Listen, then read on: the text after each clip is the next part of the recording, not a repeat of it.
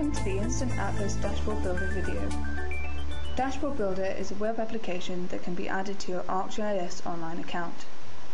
Dashboard Builder allows you to create highly interactive web presentations using a range of data. In Dashboard Builder, you can organize your data into multi-level hierarchies, which can be utilized and displayed through the many components available.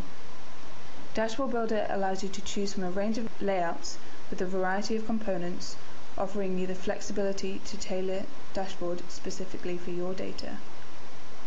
Here we have some example layouts. The time series layout from the standard options, which are generally applicable to all data. The performance profile layout from the area profiles options, which enable at-a-glance analysis across a range of indicators for a selected area. And the scatterplot layout from the most specialized options, which use multiple maps with scatterplots and bubble plots that allow side-by-side comparison of multiple indicators. The end result could look something like this. This is a time series layout, which allows users to quickly and easily compare data from different years. For example, if I select Wyoming and press play on the time animation bar, I can see the changes from 2007 to 2010. There are a number of ways in which I can explore the data, from the Data Explorer and the map to the widgets I've chosen. To make the most of the space available, I've used buttons to toggle plots and charts. In this case, I'm using the plots and charts to display the associate smoking data for 2010, which enables me to explore the relationship between general health and smoking. Associates are a useful feature of InstantAtlas. We'll cover them later in the video. To create your dashboard, start from a web map on your ArcGIS Online account. This should contain the feature layer for the data you wish to display as a dashboard. I'm starting with a web map of US states, which has data from a large health survey collected over a number of years. In the table, I can view the attributes and the field aliases that Dashboard Builder will use. It's possible to include other layers, which could be, for example, state capitals. This would become a contextual layer only. When you purchase InstantAtlas Dashboard Builder, it will be added to your available apps. To access this and start building your dashboard, select Share on the web map, choose who you want to view this map, select Make a Web Application, find InstantAtlas Dashboard Builder, click Publish, and once you have a map title and tags, click Save and Publish and View Item, which will take you to this page, and finally press Configure App.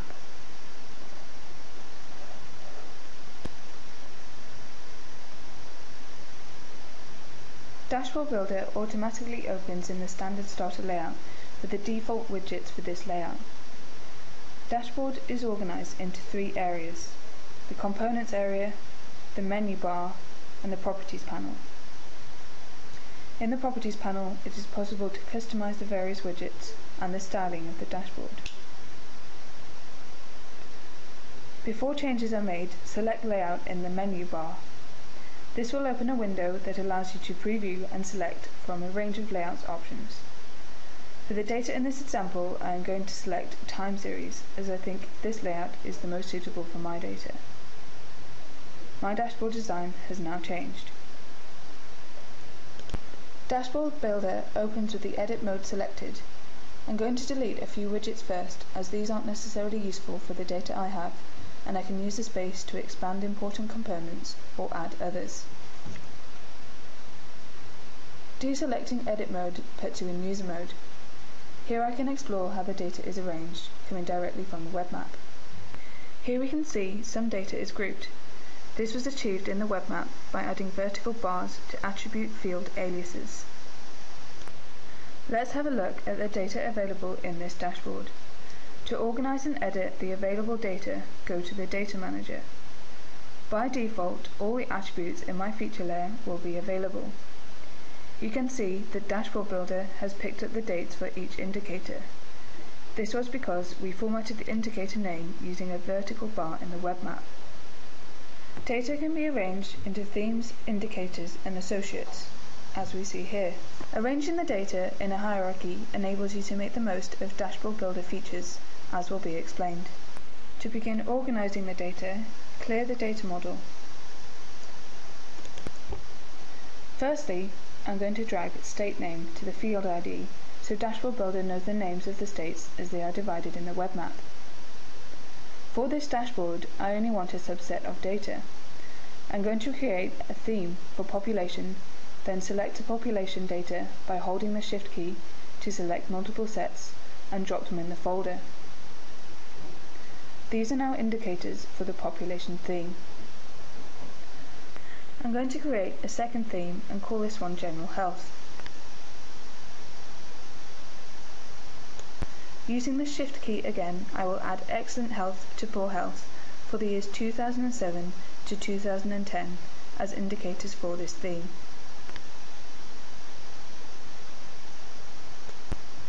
If I hadn't already done so in the web map, I could also click on an indicator to add a date or rename it. I mentioned associates before. Associates are often used as supporting data rather than data that is mapped. Some charts require associates in order to work correctly. In this case, I know that for 2010 I have more specific health data. I want to investigate in what way smoking is related to general health, so I'm going to add these as associates for all the 2010 indicators.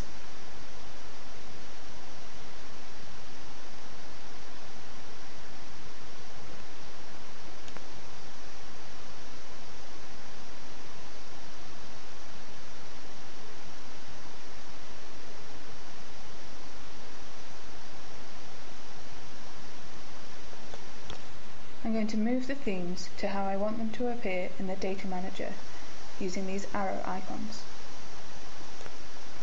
If I wanted to, I could add CSV data via the Add Data button, for example to include smoking data for each year to be used as associates. For now this is all I want, so I'm going to leave everything else in the data source. Then I go to Save Changes to exit back to the dashboard. If I look back at the Data Explorer, I can see the data arranged into the themes and indicators I set in the Data Manager. The associates aren't visible here. This keeps the Data Explorer simple for the end user. Before I add additional widgets to display the associates, I'm going to arrange the components as I want them to appear in the end map. I can drag and resize widgets in edit mode.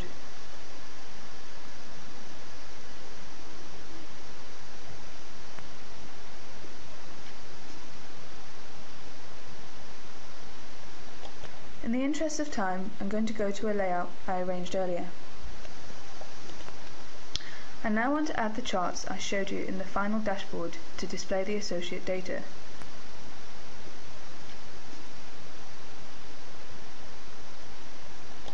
Go to Insert in the menu bar. This gives you a number of options to display your data using different widgets. I'm going to choose the Area Breakdown bar chart, which breaks down themes into indicators or associates to display them. At the moment, it's broken down the theme into indicators, displaying all the general health indicators for the year 2010. To display the associates for 2010, go to the Properties panel and select Associates in the Data option. To maximize the space, I'm going to use the same area for two charts and toggle them. Firstly, I need to resize the Area Breakdown bar chart to fit over the time series chart.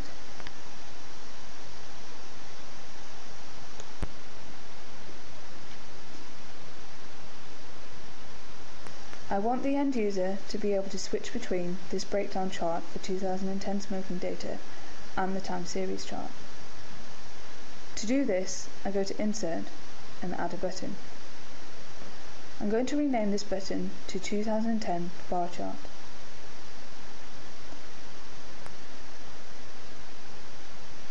Toggle this to the time series chart using the options for the button. I'll select Toggle Area Breakdown bar chart, which switches the chart on or off when the 2010 smoking data button is pressed. I can then move the button to an available space. Now when I'm in user mode, I can switch between the two charts. I have the capability to use the associate data to see how smoking and general health are related in a statistical way. I want to know the relationship between the percentage of people who smoke every day and the indicators from excellent health to poor health. To do this, I can add a scatterplot. Again, go to Insert and this time select Scatterplot. To edit the axis to display the data you desire, use the options in the Properties panel. In my case, the x-axis is going to be the general health indicator, so I select Indicator Value in the Properties panel. For the y-axis, I'm going to select Percentage Smoke Every Day. I can then rename the x and the y-axis.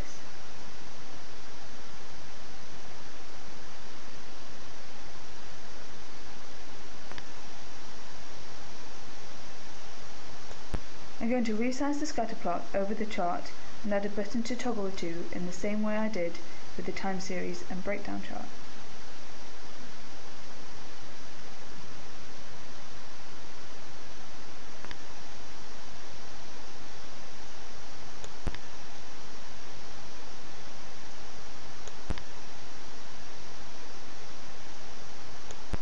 I'm also going to add a legend button in the same way as I did for the other buttons.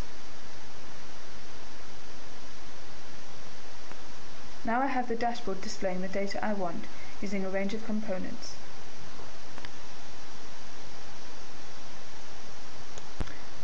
I can now customize the styling. In the Properties panel, select the Styling tab.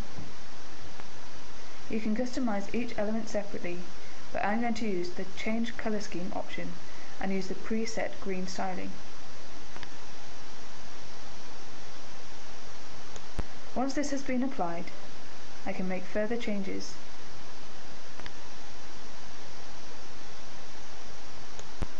For example, I can change the widget border color and width and round off the corners.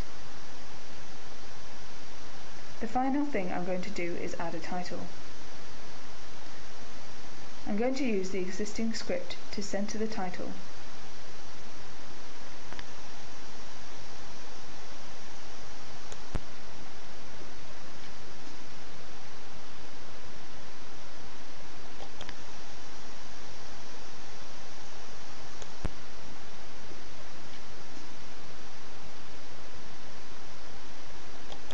Then change the font size, type and color. There are many other things I could do, for example add comparison data so I can compare states against the national average, but I'm happy with it for now, so I'm going to click Save and Done. This takes you back to ArcGIS Online. If I go to Open, View Application, I can see the dashboard as the end user would. This video has been an introduction to Dashboard Builder to give you an insight into some of the tools available to create user-friendly, highly interactive dashboards. If you have any questions, please do not hesitate to send us an email at support@instantatlas.com.